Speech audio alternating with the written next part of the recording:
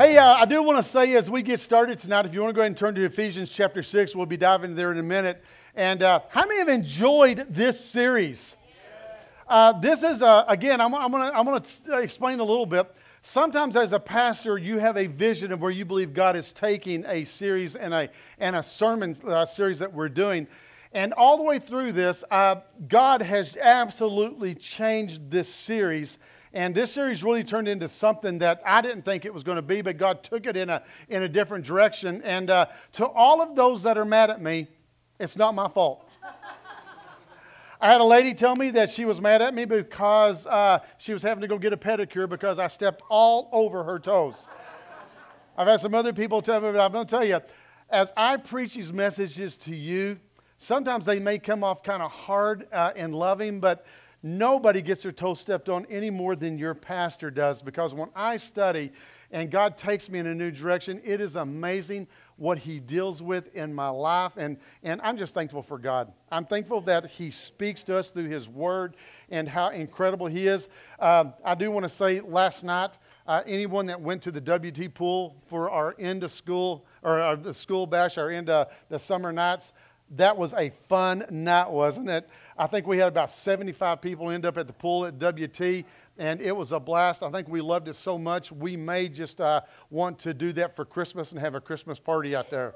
Yeah. So, happy birthday, Raymond!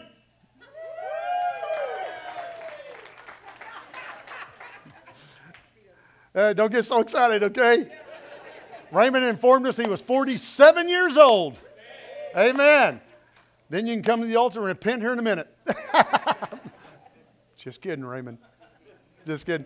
Hey, I'm going to do something a little different, and I haven't even talked to my staff about this, so this is our staff meeting, okay? And so I'm having a staff meeting right now. I'm going to inform my board and everybody of this. This Wednesday night, I am ending my series that I've been doing in here on #Jesus, looking at the life and the miracles of Jesus, but really looking below those miracles at how they impact our lives today. And I'm going to be ending this series. There is a testimony that Joyce Myers gives, and it is a testimony that I believe could change your life. She is very real and kind of raw in this testimony, and it is so awesome. But we're going to be showing this video Wednesday night to close out this series. And but this is what I'm going to throw in the mix. We always do, in pastor's class, we always do the first Wednesday a potluck dinner. And I'm going to invite our entire church out for Wednesday night. We're going to go out into the new building. I'm going to go out and I'm going to buy probably 75 to 100 pieces of chicken. So I will provide the meat. But I believe this is a video that you will need to see, that you would love to see. And I think it is a perfect close to our #Jesus series that we're doing. And so I'm inviting you guys to come out. It is our Potluck Wednesday. I will be providing the meat, and I'm buying a lot of meat, so that means I'm expecting every one of you guys to show up. We are wanting to feed all of our youth. We're wanting to feed everyone, all of our kids. And so get here a little bit early, maybe around 6:30. We will just start. You know how we are. We see food, and church that eats together grows together. And so... but anyway, we're gonna be here, but I'm trusting you to bring the side dishes and everything. Are y'all excited about that? Yeah. So I think it's going to be an awesome night. We're praying that God will use this video to just transform you, kind of unlock some things in your mind, and we're just praying God for miracles. Amen. We're in this series called Identity Theft, and as we dove into this, I just knew it would be a series that God was going to set some people free of some things that have held us back. So as we dive in, let me take you to Ephesians, and then we'll kind of warm up and get into everything. So Ephesians chapter 6, starting in verse 11. It says this: "Put on all of the armor that God supplies. In this way, you can take a stand against the devil's strategies. This is not a wrestling match against a human opponent. We are wrestling with rulers, authorities, the powers who govern this world of darkness, and spiritual forces that control evil in the heavenly realm.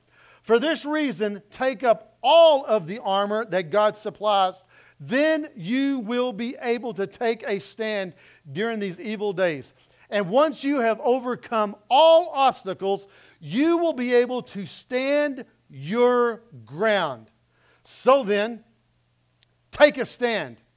Fasten truth around your waist like a belt.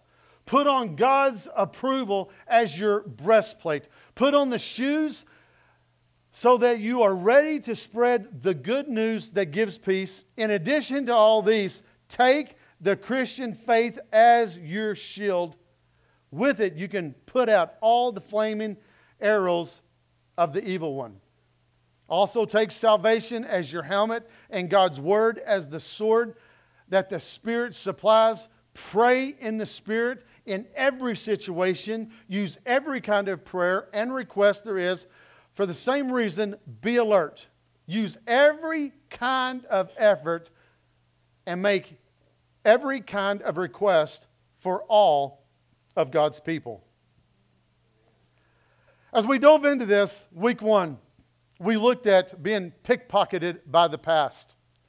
And we dove in and we looked at the life of David. King David, the Word of God says, he was a man after God's own heart.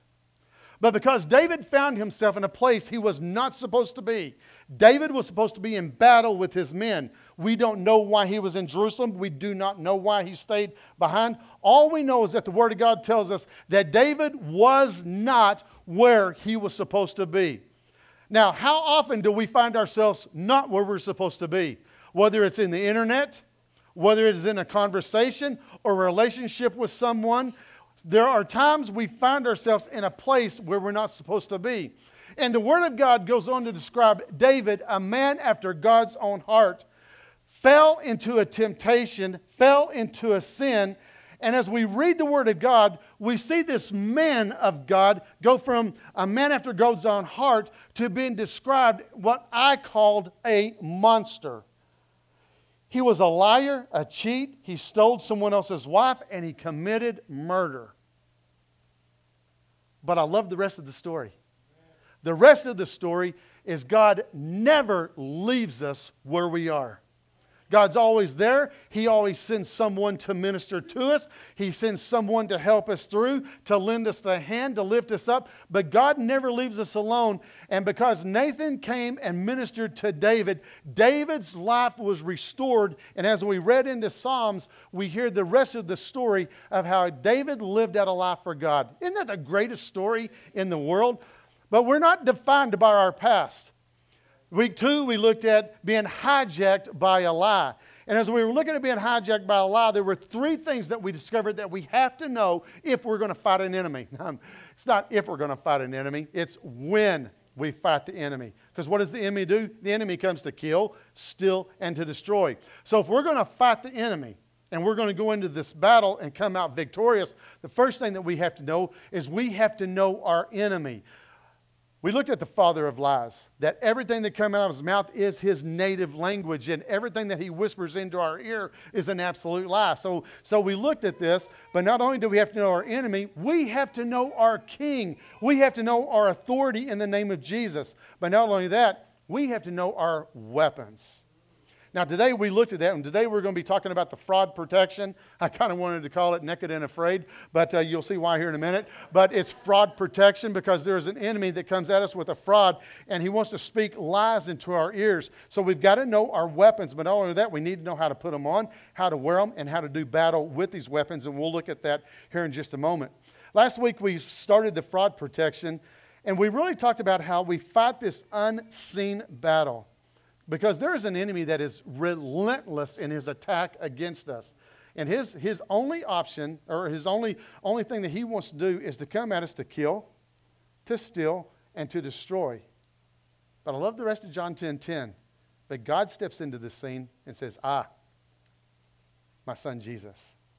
He's came that you may have life and that you may have it more abundantly. So we've got to understand, and whenever we become a child of God, we enlist in the battle. We enlist. People say all the time, well, I didn't know living a Christian life was going to be so hard. Well, yeah, because when you weren't a Christian, there wasn't a fight for your life. But now that you've become a Christian, you've enlisted and the fight is on and the battle is on. So today we're going to continue, and we're going to end this. And we're going to talk about the fraud protection. We're going to talk about don't fight naked and how to use the tools and how to use the resources that God gives us, that we don't just go through life surviving. That's not what this thing is all about. This thing is about thriving in the name of Jesus, being somebody in the name of Jesus, standing up and taking hold of that very thing that God has birthed in you from the very beginning of your life. And there is no enemy that can defeat you when you are walking in the Word, when you are covered by the blood, and when you have your armor on. You may get wounded. You may get knocked in the head. You may get beat up a little bit. But the Word of God says you are victorious. And you have been made more than a conqueror in the name of Jesus. How cool is that? So real quick, let's look at the weapons, and I'm going to throw these up on the screen real quick. But let's look at the weapons that God gives us. And the weapons that He gives us are things that we are to put on daily. Matter of fact, I don't think you're supposed to put them on daily. I don't think you're supposed to take them off when you go to bed. I think you're supposed to sleep in these things. But it's the belt of truth, the breastplate, and again, that's spelled wrong, I'm so sorry. The breastplate of righteousness, shoes of the gospel, shield of faith, helmet of salvation, sword of the Spirit, and praying in the Spirit. And we will come back to this here in just a moment. He was 18 years old. He didn't live in a good home. Mom and Dad were split up. His dad was an alcoholic and a drug user. This young man at the age of 18, society looked at him as a waste because all he did was get in trouble with everything that he did. And just 24 hours prior to an incident that took place in his life, his dad, who was a druggie and an alcoholic, looked at this 18-year-old boy, and he had just given his heart to the Lord, and this kid wanted nothing to do with God. He wanted nothing to do with church, and he didn't want nothing to do with his daddy telling him what to do in his life. He had been adopted by a guy that was literally raising him, very well-to-do in the Arlington area. He was kind of an up-and-up type of a family member. But this young man, Maury Davis, lived a very tough life. After his dad had told him that, he didn't know that 24 hours, and his dad told him this, God is going to use something to get your attention. Maury got up, walked out of the house, and 24 hours later, Maury is sitting in prison. He's got handcuffs on, and he's waiting for trial. Maury Davis was a drug user, and there was many things that he did in his life to just get enough money to buy enough things to have his next fix.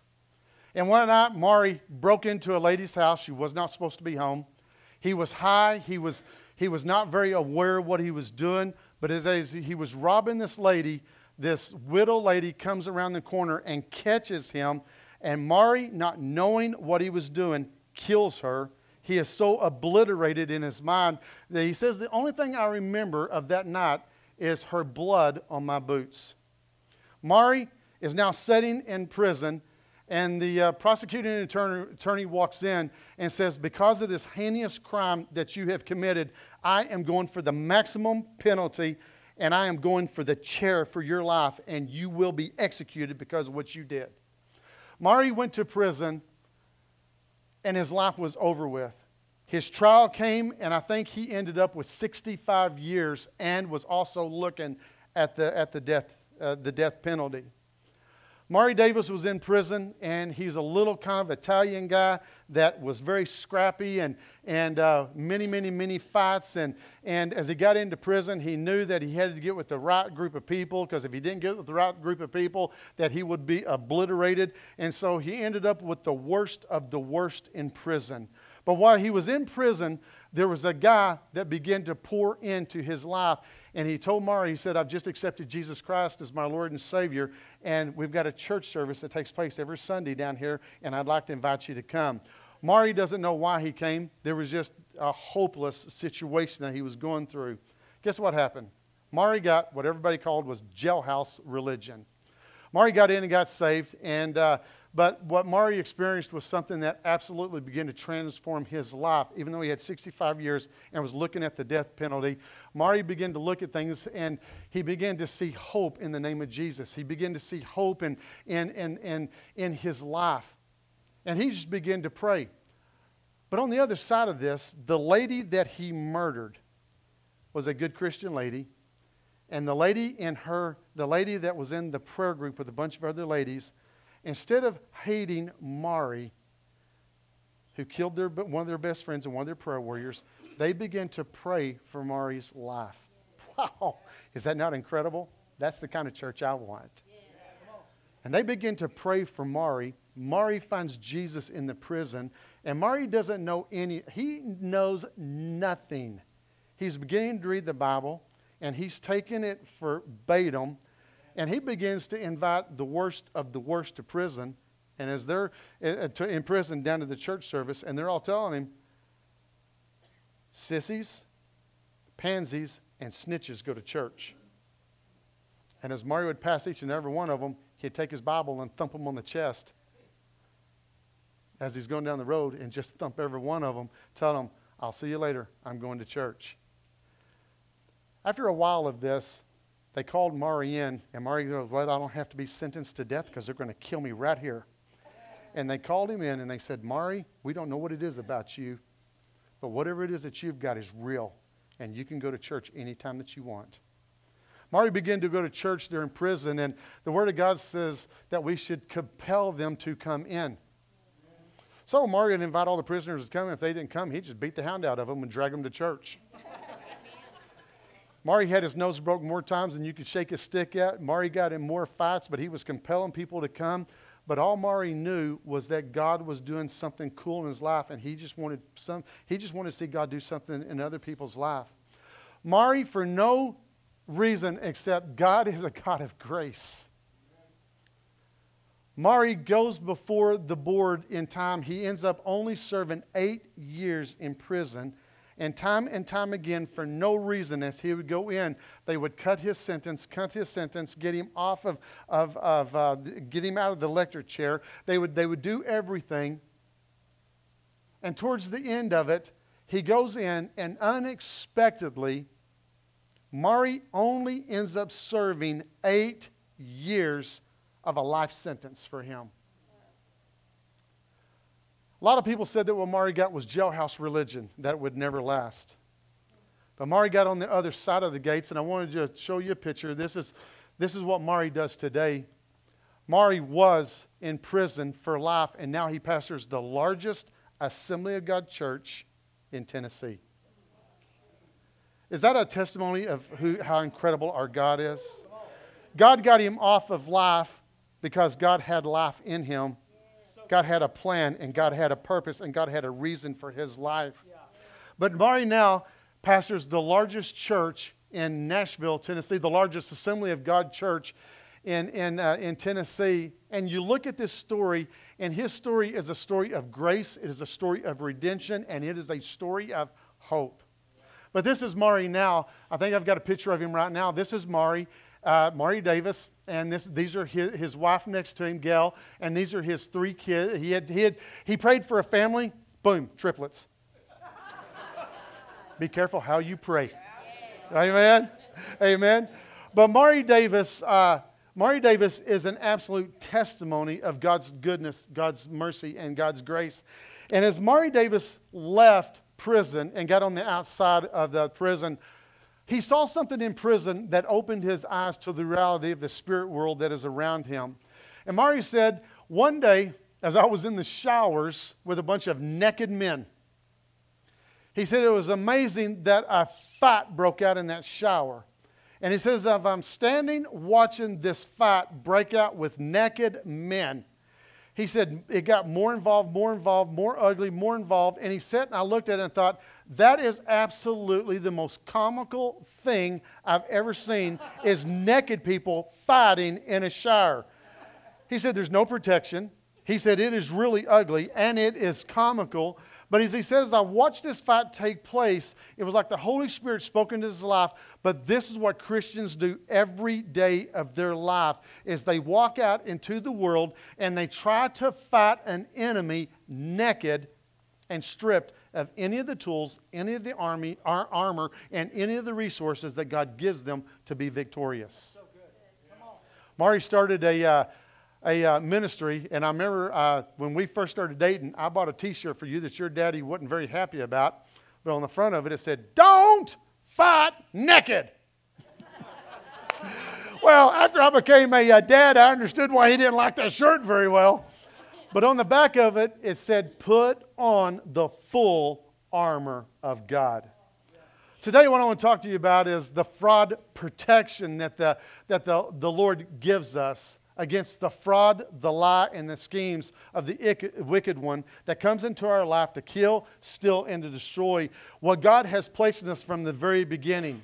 You see, what we've got to realize is that we are in the midst of a battle. We are in the midst of a war. We are in the midst of something that we cannot see with the physical eye. If God could walk in here today and strip the blinders away from our eyes and let us peer into the spirit world, it would probably scare us to death. Because what we've got to understand as the Word of God tries to line it out, the battle that we take place with, the battle that we're in the middle of, there are rulers, there are powers, there are authorities, there are spiritual forces that are in place working to destroy our lives. Now, just like Mari, how many of us have found ourselves in a situation trapped by our own wrongdoing, or maybe we got trapped because of something that somebody else had done, but we find ourselves in some sort of a prison of an addiction, a prison that we can't stop lying,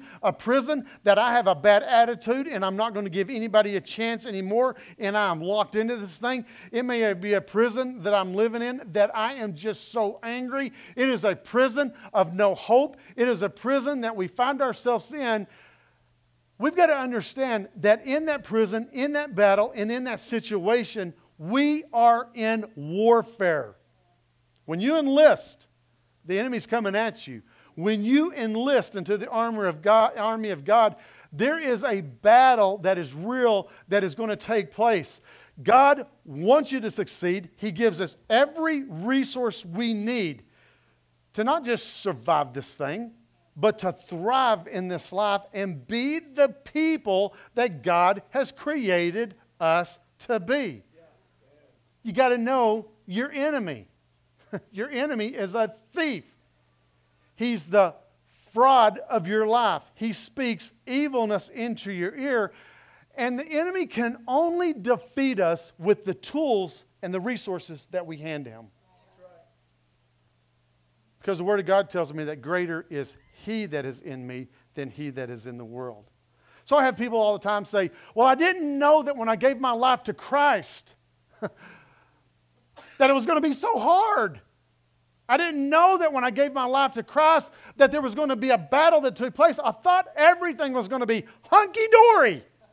I thought everything was going to be fine. Roads would be paved with gold, and I'd go out in my backyard and pick dollar bills off a tree that was growing, that every need would be supplied." See, that's the lie of the enemy.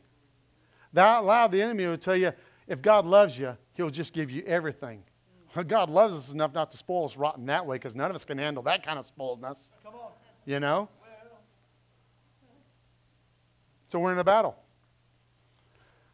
But what happens to so many people is this lie begins to be told into our ear over and over and over. And be honest with me. If you're anything like me, you've believed the lie. Haven't we all? I'm not smart enough. I'm not pretty enough. I'm not handsome. I don't have enough hair. You know, I can't do what everybody else does. And before long, we will begin to believe these lies.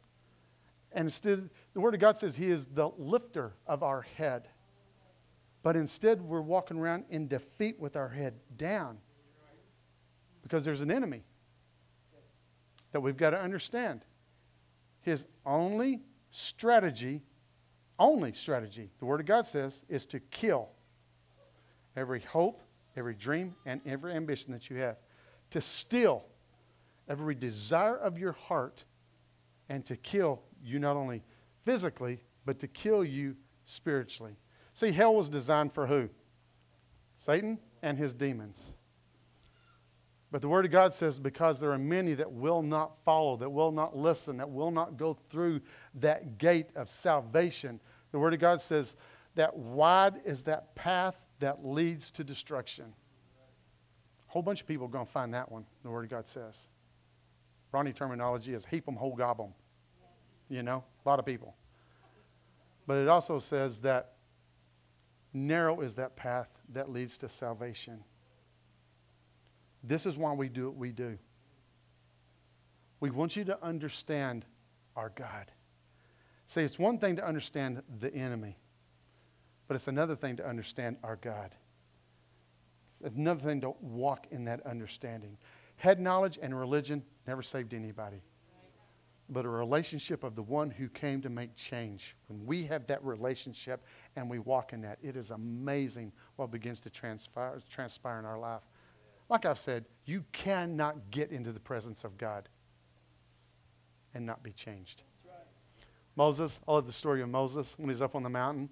He comes down, he's in the presence of God. He comes down, and when he walks into the people, they look at him and basically go, ah! His face was shining with a glow because he had been in the presence of God, that he had to put a veil over his face. You cannot get into the presence of God that He will not change you.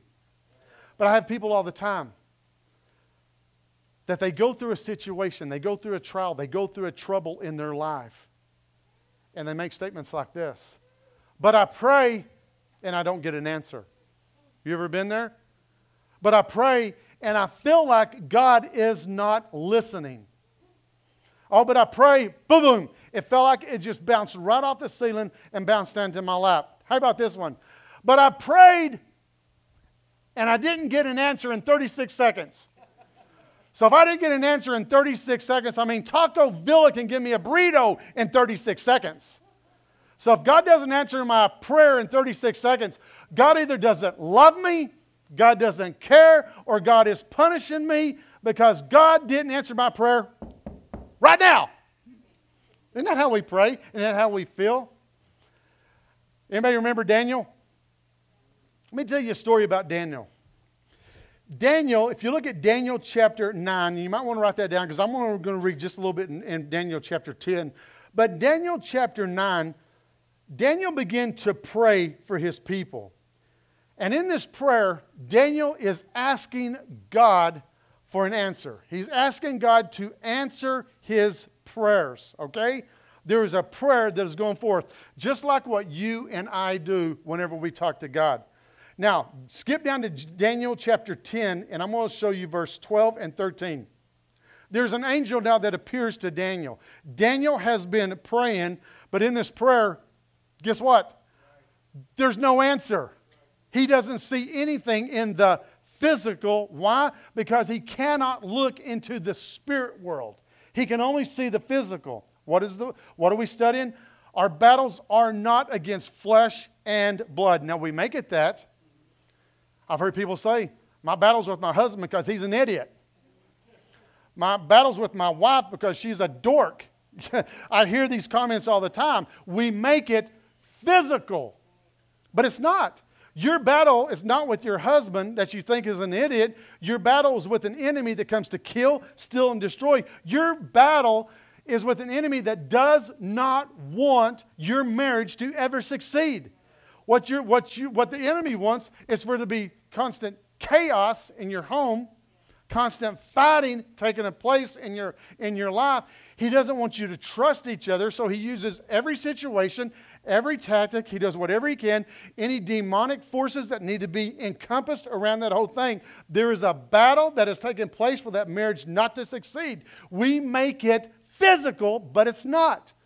We need to point a finger at the liar, at the thief, at the enemy, and take a stand and say, Oh, no, you don't, devil. Because I'm not going to believe your lies anymore. I'm not going to do it. Daniel begins to pray. He's got a prayer that's going up. He's praying for his people. And now an angel shows up. And this angel talks to him in verse 12. And it's the first thing he says. Do not be afraid. Do not be afraid. The enemy will always bring fear into your situation. The enemy will always bring fear and not understanding, turmoil, chaos into your mind. The enemy will always bring this into your situation. And the Word of God tells us this. We've talked about it. 365 different times in the Word of God it says, do not fear, fear not, do not be afraid. 365 times. If your mama tells you to clean the room up 365 times, that next time you're probably going to die. I'm just telling you. Because after 365 times, God's trying to get your attention. But you know what I love about that? I think He's telling us not to be afraid every day of the year. I've got this one for you. I've got this promise for you. I've got this promise for you. You don't have to be afraid. Why? Because greater is He that is in me than he that is in the world. Yeah. So this angel shows up to Daniel. You've been praying. Angel shows up and says, don't be afraid. Don't be afraid. He says, since the first day that you set your mind to gain understanding. Don't you love what James says? James says, he who lacks wisdom, pray for it. And there's a God in heaven that will give you graciously what you need. He says, since the first day that you set your mind to gain understanding and to humble yourself before your God. Catch this. Your words were heard. You might want to write words, put a circle around it, and write prayers. Your prayers were heard.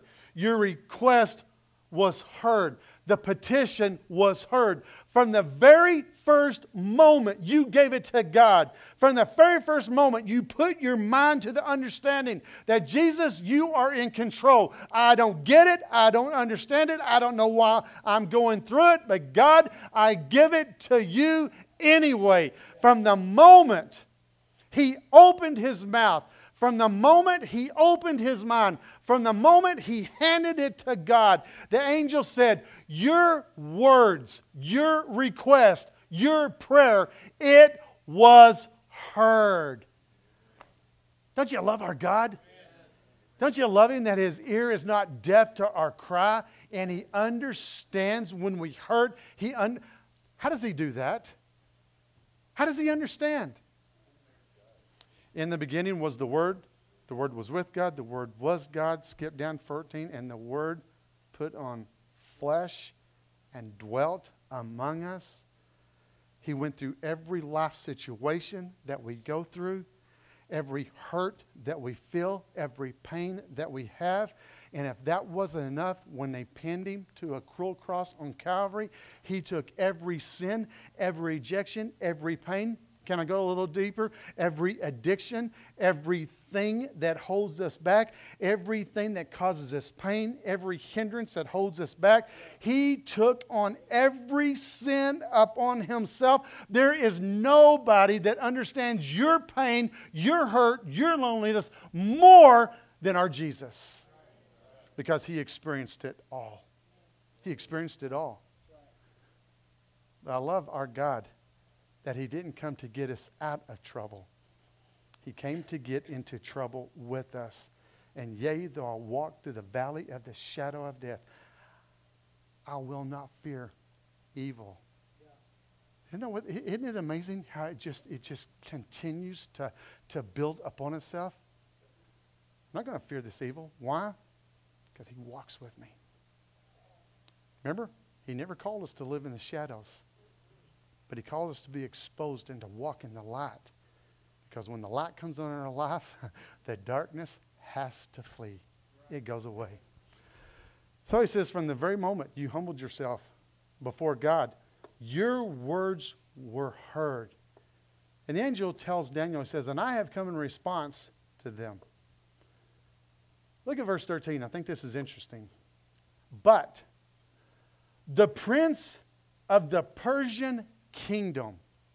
What the Word of God is showing us here is that there is a demonic activity that is taking place. He is the prince of the Persian kingdom. He is a ruler in satanic activity that is probably in charge of a dominion of demons that are at his disposal to do his bidding and to do his work and to do his war. See, I believe that if we could peel back the blinders and be able to peer into the spirit world, we could look at the White House today, and there is a demonic activity that is attacking the White House, that our nation that was built in the name of God, that on our money it says, "In God we trust," will not succeed but fall. And I believe we can't point a finger at physical people. We have to point a finger at the evil that comes to kill, steal, and to destroy.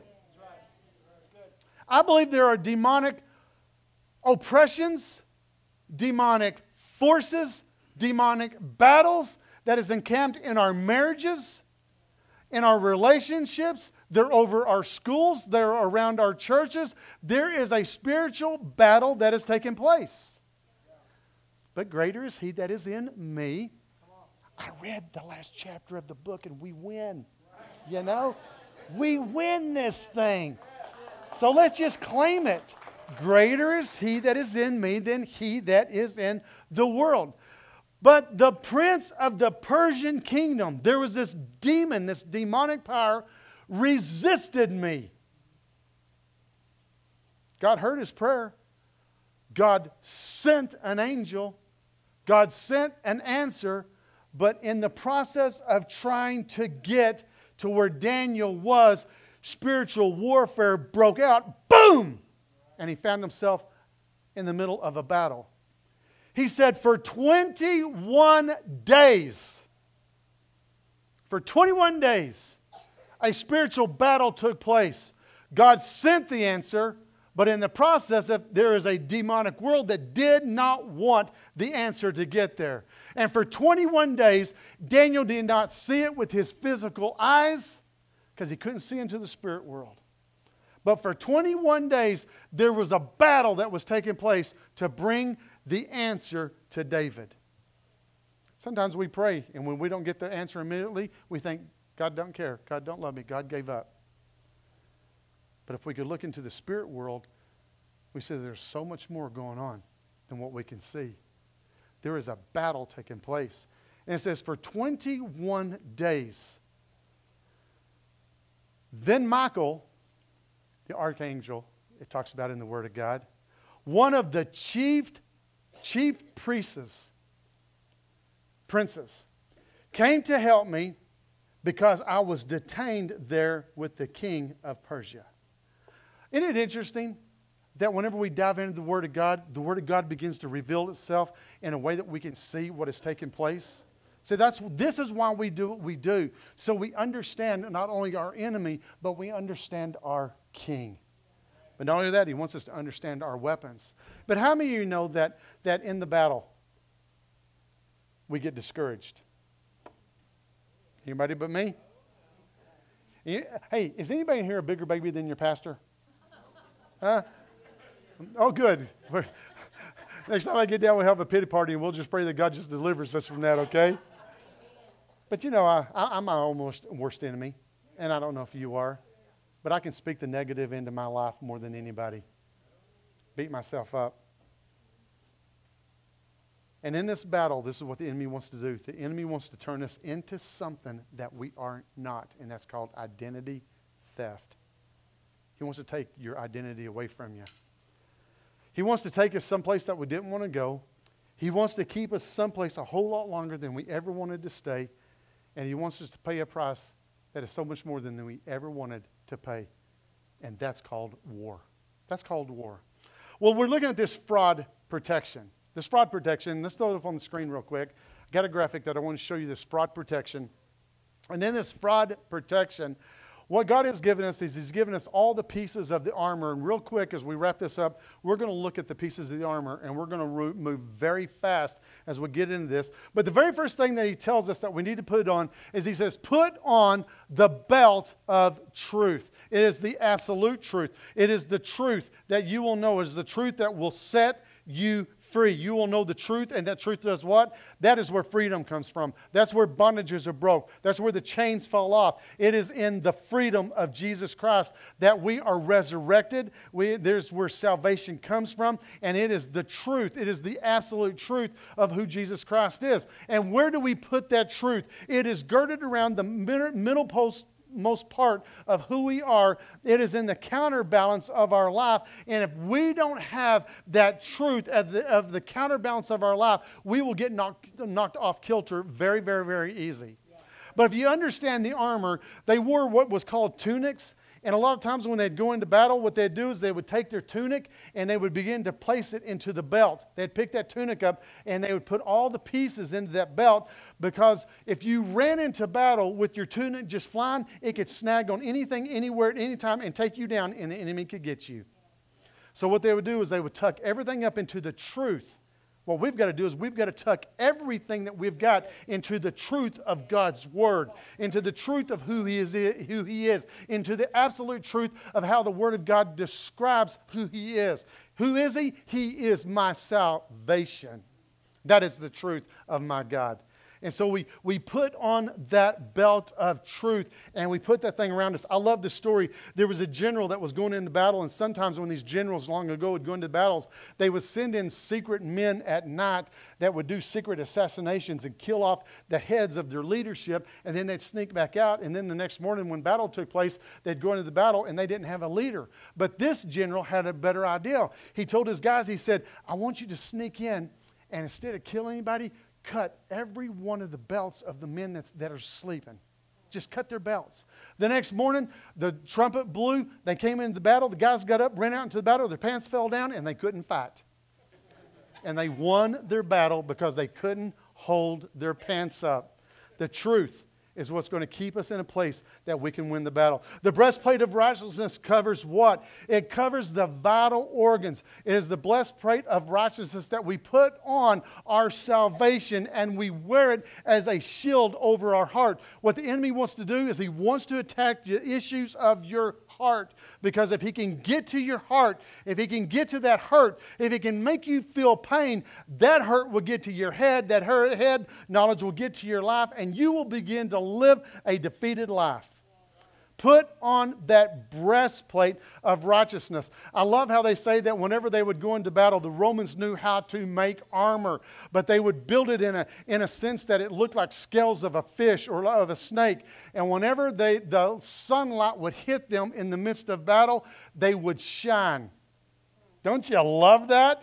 They would shine, and the enemy would look at them and think they're bigger than what they are. It is what the light of God does in the salvation of our light. Whenever we are walking in the light and the love of Jesus Christ, we are beaming with something, and when we walk into the spiritual battle, the demons go, ooh, hee-ha. Back up, Jack. Next thing says, put on the gospel of peace, those shoes of the gospel of peace. See, the Romans knew when they went into battle that if they didn't have the right footing, if they didn't have the right shoes on, that they'd be in trouble. So what they did was when they would scout out the terrain, and depending on what they were fighting in, they had spikes that could be anywhere from 1/2 inch to 2 inches long that they could attach to their shoes. So then whenever they went into battle, with it was sand, if it was rocks, if it was mountains, whatever it was, the Romans knew that if I can have a sure footing, I can have a peace of mind that I can whoop my opponent. It is the shoes of peace. Think about that. It is the gospel of the Word of God, of spreading the good news, that gives us a sure foundation in this battle. Without the Word of God, there's no peace. Without the Word of God, there's no understanding. Without the Word of God, we can get thrown off kilter so easy. But it gives us the sure footing that we need. It goes on to say, it says, and the shield of faith. What does the shield of faith do? It quenches all of the fiery darts of the enemy. This is one of my favorite to study because the shield that the Romans designed, they had a cute little shield that they would go into parades with.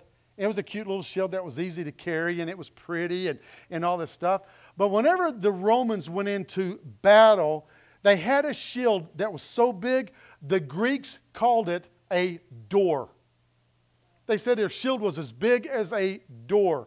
It literally was a shield that covered the most part of their body that when they went into battle. This shield, a lot of times, was wrapped with leather, soaked in water. It had bronze rivets that were put into it and metal that was around it to hold it in place, but they would soak it in water. And also, the enemy would always come at them with fiery darts, and they would set with these wet leathered shields that looked like a size of a door going into battle. And whenever they would begin to fire, they would call for the shields to be up. The army would stop, and as a whole, the front line would hold their shields and create a complete wall. The next would put a shield over the top of them. They would create a ceiling, and they literally could create a complete dome of protection underneath these shields. Isn't that cool? What was the shield for? To quench the fiery darts of the wicked one. It is that shield of faith. We've got to have faith. We've got to trust God. We've got to have an understanding that when we step out in this by faith, I know that's going to happen. I don't see the battle, but I believe the battle's taking place. I don't see the answer coming, but I believe my answer's on its way. Next one is this, the helmet of salvation. The helmet of salvation covers our head. It covers your mind. It covers your thinking. Dr. Cho wrote a book called The Fourth Dimension. And in The Fourth Dimension, as he writes, he says at the very center of our brain is a spot that controls all of our body movement. It controls our arms, our fingers, our toes. Every electric impulse that goes all the way through our body is centrally located in this one small part of the brain. But he said, guess what else is in that location with motor movement? Speech. He said, Dr. Cho believes, and it's been backed up by doctors now, that we speak life or death into our bodies. Oh, wait a minute. Didn't the Bible tell us that? We had to wait for a doctor to understand it? Yeah? We put on that helmet of salvation. It is the understanding of who I am as a child of God. Now, guess what? In the battle, the enemy is going to tell you you're stupid. So we look at the enemy and says, oh, but my God's bigger than you. And he can take any of my stupidity and do anything he wants to with it. And greater is he that is in me than he that is in the world. You don't worry about my stupidity. Huh? The enemy is going to tell us things that you can't succeed, you can't do it, you cannot conquer. It is the helmet of our salvation that covers our minds. And it's in that salvation that you know who you are in Christ. It's the helmet of salvation, the sword of the Spirit, which is the Word of God. Hebrews 4:12 tells us that the Word of God is living, it is powerful, and it is sharper than any two-edged sword. It cuts both ways. It is the Word of God that brings understanding into our life. Guys, if you do not know how to pray, you do not know what to pray for, get in your prayer closet, get in your war room, pull out the Word of God and begin to read the Word of God and say, enemy, you have no attack over this because this is living. This is powerful. This is the Word of God. I will defeat you. Whenever Jesus went into the wilderness and the enemy came at him in the wilderness and tempted him 3 times, what did Jesus do? He didn't argue with him. He didn't zap him into a puddle, which he had all authority to do. But he fought him with the Word of God each and every time. It is the sword of the Spirit.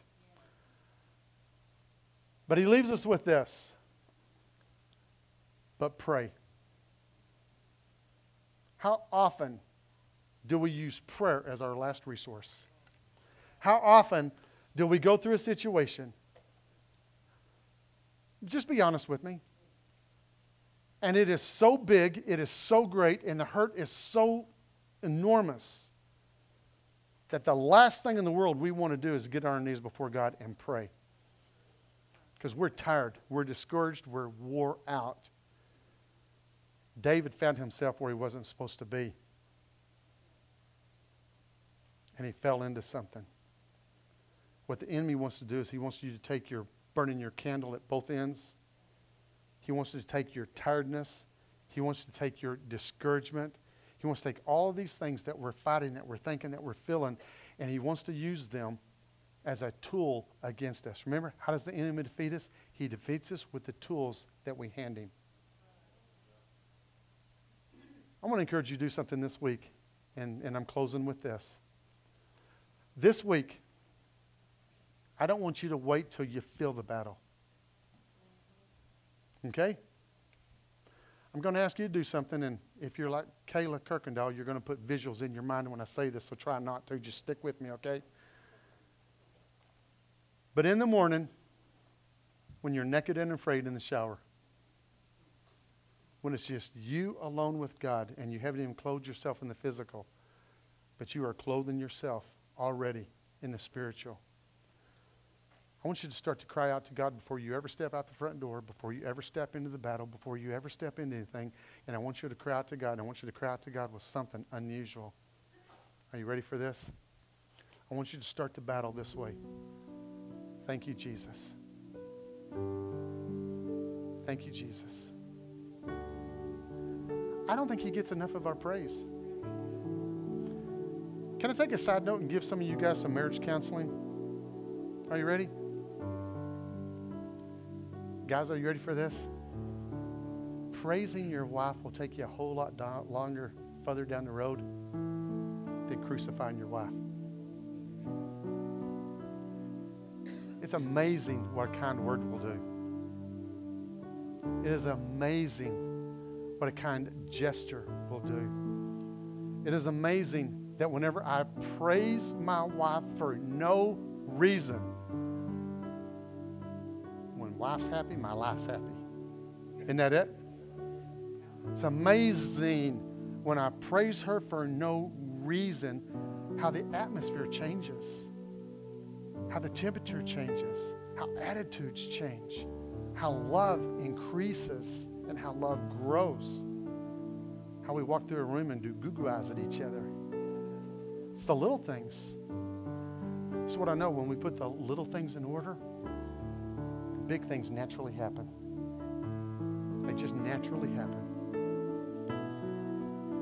How do I live this Christian life? How do I walk this walk? How do I get through this battle? Well, how do we eat an elephant? One bite at a time. We celebrate every victory, no matter how small it may be. We celebrate every smile, every great attitude, every great thought that I have in the name of Jesus. We worship the one who was created to be worshiped for no reason other than you are God. Our prayer should be this: God, if you never did another thing for me ever again, your salvation would be enough. And I want to encourage you, when you're standing in your shower naked and maybe afraid of what is going to come, turn your attention towards God and say, Jesus, I love you. I love you. Jesus, I praise you. I'm not asking for anything. I'm not wanting anything. I'm just wanting you to receive my praise. Because we've got to have an understanding that I'm putting all the little things together, and the big things are going to fall in place. Can I have a couple people agree with me on that? T, will you agree with me? Can you come right here down front? Can you come right here? You'll agree with me? We're going to stand in that. Ed, Can you agree with me? Come down here. Ah! Don't you even don't even think about it. I love this head. Cotton picker, I did it again. Will you agree with me? Yes. Alan, can you agree with me? Come on. Can you agree with me? We're just going to praise the Lord. We're going to rejoice. Angie, can you agree with me?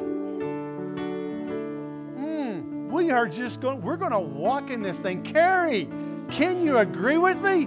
Come on, Carrie, come agree with me. We're just going to praise Him. We're going to put the little things in order. Jenny, can you agree with me in prayer? Can we trust God? Can we do it? All day long? We can do it. We can walk in His goodness. We can walk in His grace. We can walk in His understanding. This is how we do it. This is called unity. This is called family. This is called a cord that cannot be easily broken. This is the church that worships together. This is the church that seeks God together. This is the church that says, enemy, you have no authority in my life. This is the church that we cry together. This is the church that we praise together. This is the church that says, I will worship my God, for He alone is worthy of my praise. Can we agree? Come on, worship Him. We love you. Oh, we just love you. Sometimes there's no other words than just the attitude of gratitude and the praise that comes from my heart. Oh, let the praise constantly roll off my lips and let you hear it from me verbally that I love you. I don't know how I'm going to do it. I just know that you're going to give me the strength. I don't know what the battle is going to be or how hard it is going to seem, but all I know is you've already won the victory. I just know that that enemy that lies to me is a defeated foe. And then my God reigns victorious. And He reigns victorious over my life. I just love you, Jesus. I thank you, Jesus. I worship you, Jesus. I praise you, Jesus. Thank you, Jesus. Can y'all just keep telling me how much you love Him for just a moment? Every head bowed, nobody looking around for just a moment.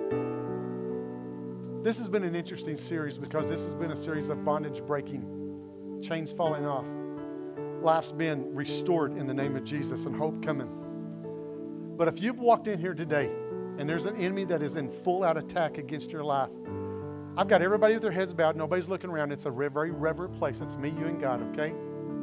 But if you're here today and you are wounded, I'm not going to embarrass you, I promise. But you're wounded. You're hurt. You're destroyed. There's an enemy that's got a full-out attack against you. And if you're in this place today and you're feeling that in your spirit and you know it in your head, I'm going to ask you to raise your hand. And I'm going to pray for you. I see it. I see it. I see it. I see it. I see it. I see it. Hands going up everywhere. Hey, if you raised your hand, I need you to understand this. This is more than words. This is reality in your life. The bondage breaker is in the house. The healer has showed up. He is ready to move in your heart. He's ready to move in your life. He is about to set you free from something that has held you back, kept you down. There is a pain that's going to go away. It is going to disappear. Happiness is going to come. Happiness is going to come. There's going to be a peace that passes all understanding. There is a new joy that's going to roll over in my song. And I may even begin to sing. My wife loves it when I sing. That's you raised a hand. I'm going to pray for you, but don't let me pray for you. Pray with me as I pray over you. Jesus, here I am. Here I am in all of my pain, in all of my hurt, and in all of my want. First thing I want to tell you, Lord, is this. I don't understand, but I'm going to praise you. Father, I don't get it, but I'm going to praise you. I don't like the battle, but I'm going to praise you. It wasn't the results that I wanted, but I'm going to praise you. Today, what I want you to do is I want you to give him your hurt, your pain, your situation, your care. I want you to literally hand it to him. Maybe a physical thing where you're just handing it to him. God, take it because I can't handle it anymore. And today, in the name of Jesus, I pray for restoration. It's gone. It's gone. Let it go. Let go of it. It's gone. Pray for restoration in the name of Jesus. I pray for wholeness in the name of Jesus. Right standing in my heart and in my head in the name of Jesus. We're going to walk victorious in the name of Jesus. Enemy, you have to go. You're not welcome here any longer. You're not going to hold me down. You're not going to keep me under. You're not going to tie me up or wrap me up. Because my God has set me free. Tell him you love him. I love you, Jesus. I love you, Jesus. I love you, Jesus. Hey, again, if you've come in this place and you don't know Jesus as your personal Lord and Savior, I do want to pray with you before you leave. If you just want to invite him into your heart again, I'm not going to embarrass you, call you out. I do want to talk to you after the service. But if that's you and you're here and you want to accept the Lord into your life, I want to pray with you. Our church wants to pray with you before you leave here today. And if you want to accept Jesus, I'm just going to ask you to raise your hand. Just raise your hand real quick. And we'll just pray with you. Does everybody feel like we're good? Oh, that's a good place to be. Do I see a hand? Amen. Amen. This is why we do what we do, isn't it? Come on, church. Let's help this individual pray. Can we do that? Dear Jesus, I'm a sinner, and I realize I am lost without you. Jesus, come into my life. Forgive me of my sins and be the Lord of my life. And I want to live for you. Amen. Welcome home. Welcome home. Amen. You guys, I need a picture of this. God is good, isn't he? God is good. Hey, next week, hey, don't leave this here. Okay? Take this out of here. Let's walk in his understanding. Does anybody here just go, I get it. I didn't get it, but now I get it? Can anybody do this? I get it. I understand it. God, I love it. I love it. Take it home with you. Praise him in the morning. Okay? Praise him and start the battle off right. Hey, come back next week for the table. Talks about the purpose, the plan, and the vision of the church. It's all laid out in the aspect of a table with all the chairs. Every chair that's at the table is for a specific purpose and a specific reason. If we don't understand the table, we're not going to understand our mission. So be here. These next 4 weeks will be enlightening, and it will change your life as we dive into the Word of God. Can I pray a prayer blessing over you? And then I'm going to send you home to the public, okay? Father, we love you. And Father, we thank you. I just want to thank you because you're incredible. I just want to thank you because what I find in you is real. And not just real, but it is everlasting. I want to thank you for the little things like joy, peace, understanding. And I want to pray that as you have enlightened us with the Word of God today, that as we leave this place today, put a smile on our face and put a skip in our step. And we're going to be careful always to give you all the praise and the glory. As all of God's people said, amen. Hey.